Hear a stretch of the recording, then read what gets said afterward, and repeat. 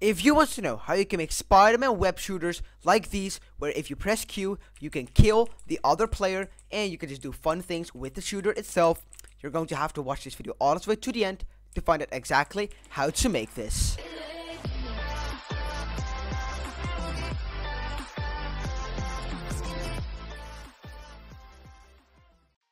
Hey guys, and welcome back to this brand new video on my YouTube channel. And in this tutorial, this is the last part of the Spider-Man series where I create the Spider-Man web thingies. So in part 1 we made the Spider-Man web slingers, in part 2 we made the Spider-Man web zippers, and in this tutorial we will be making the Spider-Man web shooters.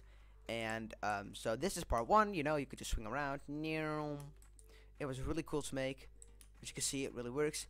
And in part 2 we made the swinging, or actually the zipping. As you can see, boom, you can like zip to the other side, and I'm stuck now, but that doesn't matter.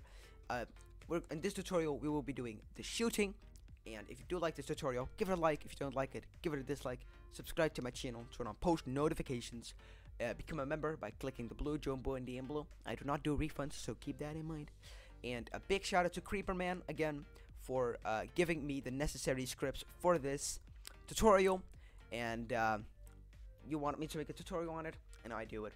So big shout out to you and thank you, and without further ado, let's get right into the tutorial. So now we're in the tutorial, so you want to go to your client script right here. We made all of this. You want to go like right over here, like at the end, press enter and type else if I.keycode is equals to web shoot keycode, and not G, so if it's not disturbing any script, then we will be exactly doing this. So just copy and paste that, but change the max zip to max shoot distance, and change this to on shoot,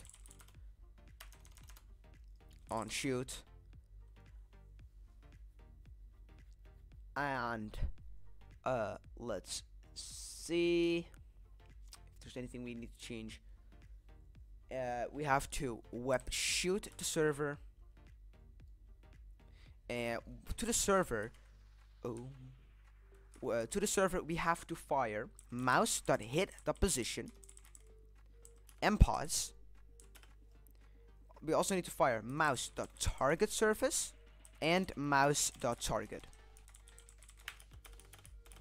So mouse.hit.position and pause, mouse.target surface, and mouse target. So once you did that, you're pretty good to go.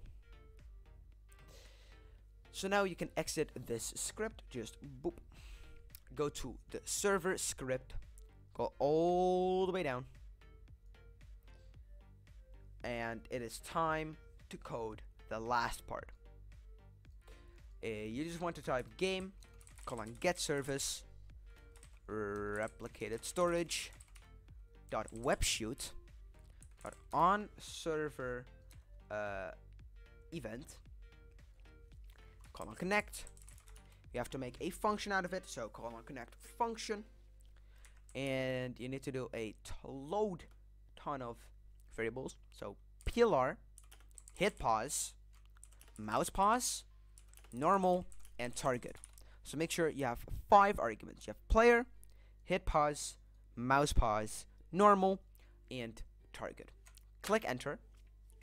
Now we need to define the player. So local character is equals to plr.character.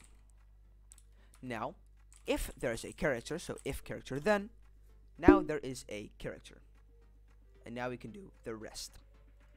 So local arm is equals to character dot right hand, or character right arm. You know, some have right arm, some have right hand.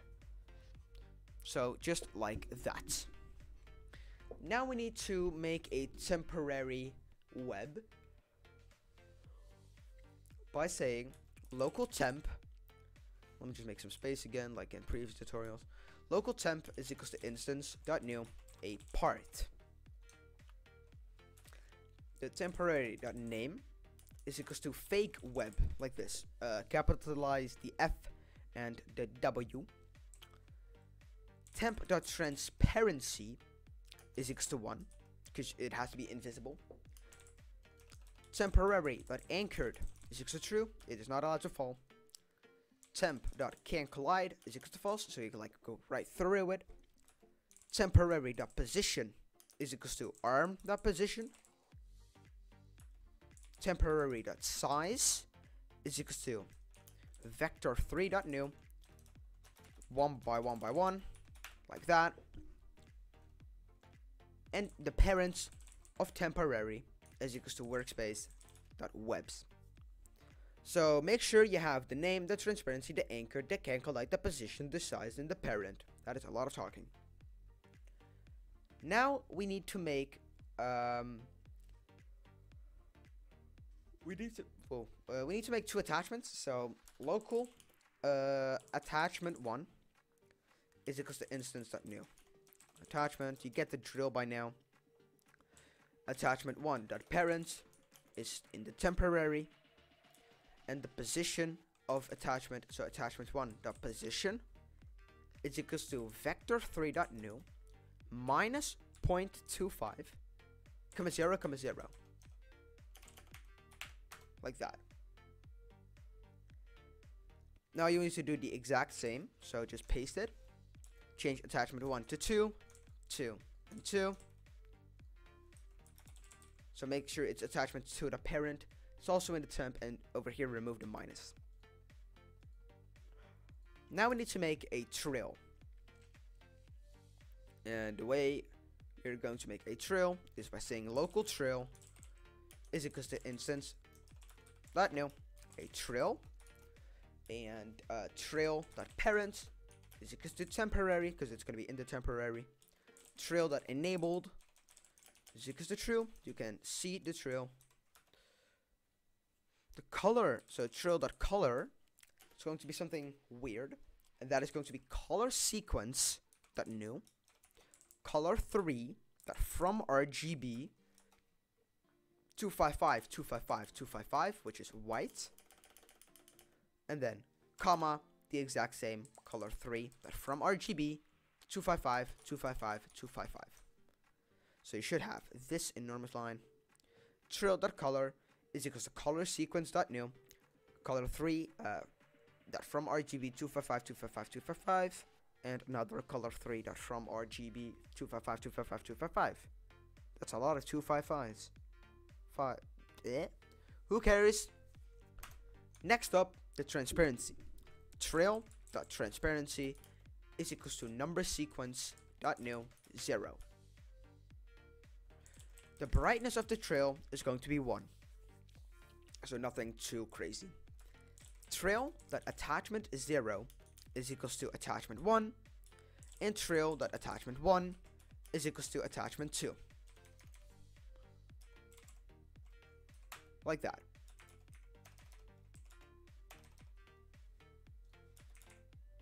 What is going on?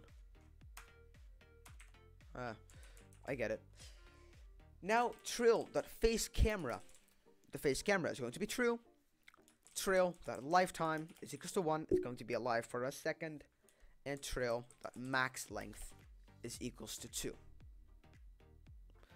Now we need to define our new tween. So local tween is equals to tweens :create. We're going to be tweening the temporary part. Tween info.new 0.2 is going to be taking 0.2 seconds to tween, and then make a table. Position is equals to mouse pause. So the part will go to the mouse position. We're going to be immediately playing that tween. So tween play.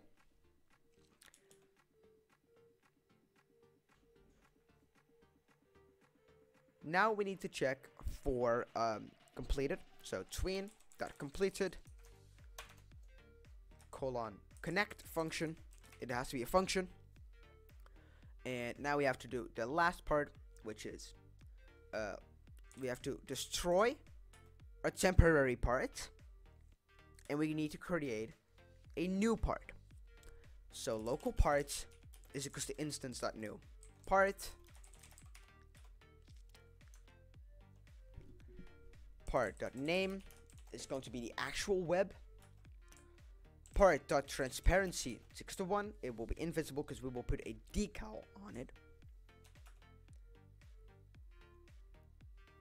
So once you put transparency, we will set the can collide, or well, part.anchored is equals to true, and part.can collide is equals to false. Now we need to set the position of the part, which is the position that has been hit on. So part.position is equals to hit pause. Now we need to set the size of the part, which is part.size is equals to vector3.new web size, and again web size. We need to set the parent of the part now. So part.parent is equals to workspace.webs, because all of the webs are going to be in workspace.webs. Pretty obvious. Yeah, I'm not native English, you know. The part needs to have a C-frame. So part.cframe, and this is a little bit tricky. So part.cframe is equals to cframe.lookat. What does it do? Returns a C-frame with the position of the first vector 3 and an orientation pointed towards the second. So look at the mouse position. The mouse position plus normals, normal. As you can see, mouse position, mouse pause, normals, normal. So now it's like mouse pause, comma, mouse pause plus the table of normals with normal. So now that you've set the look at, we have to set the actual position. So this is like just to set it over there, but now part the position, and it's a little bit of a weird calculation. Again, part the position is equals to part the position, and then minus in brackets, minus the normals, normal,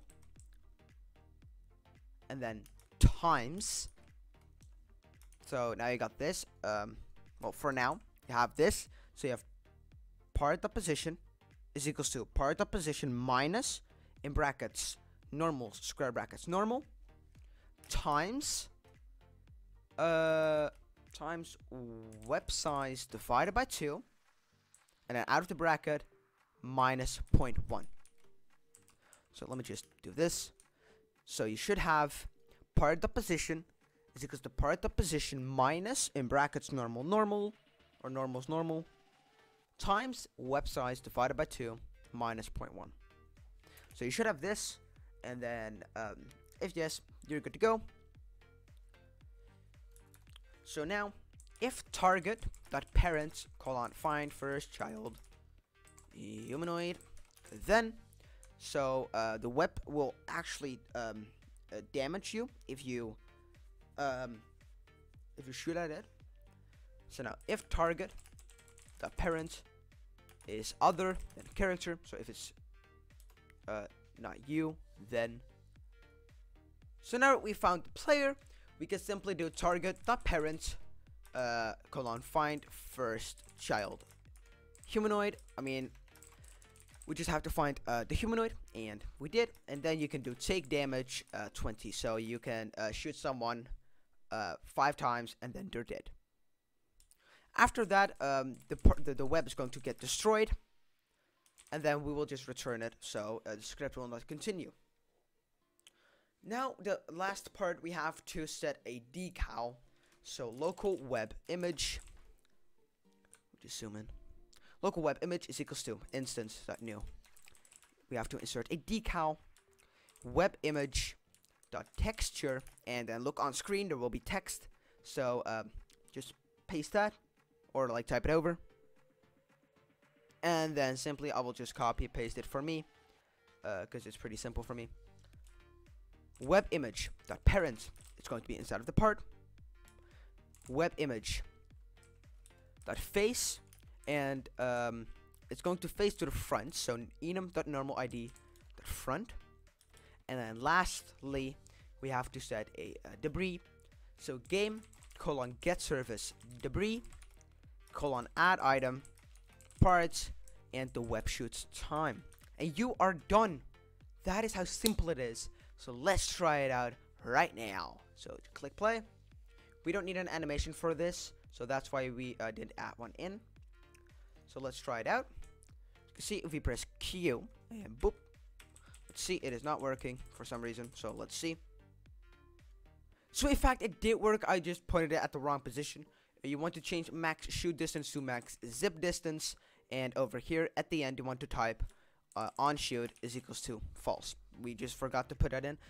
And before we test out, make sure to also remove the tween over here. So just boop, remove that tween, and add this on shoot is equals to false. And then in your server script, you also have to change something, and I'll show you that right now.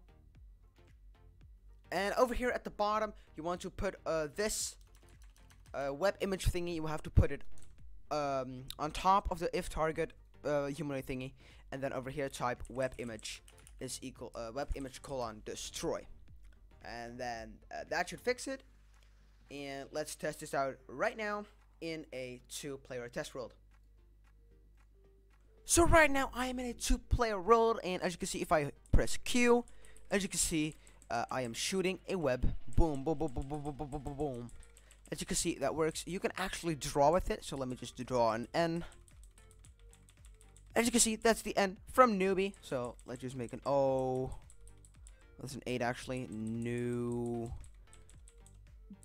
B, even though that doesn't even spell my name.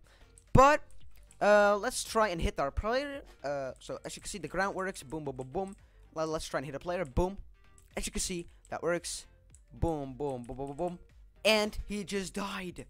That is how cool this is. You can just infinitely shoot webs and then swing away like this. I'm a little bit laggy with internet, so that's why things don't load in. And then you can instantly zip to him, and then boom, and then whee. You just have to mess around with it. It's a little bit, and then you can like immediately shoot him. If you go from the side, it may bug. Yep. Oh, that's a glitch. Well, and then you can just shoot him to death. So let's just try that out. As you can see, he just died, and that worked. So if you did in fact enjoy the tutorial, give it a like, subscribe to my channel, turn on post notifications, become a member if you want, just do anything you want, and big shout out to Creeperman for all of the code. And this is just really funny to do. I don't know what's going on, but it's just really cool. And as I said, if you did like this video, do all of what I said. And all I can say is that my name's Newbie, and I say peace out.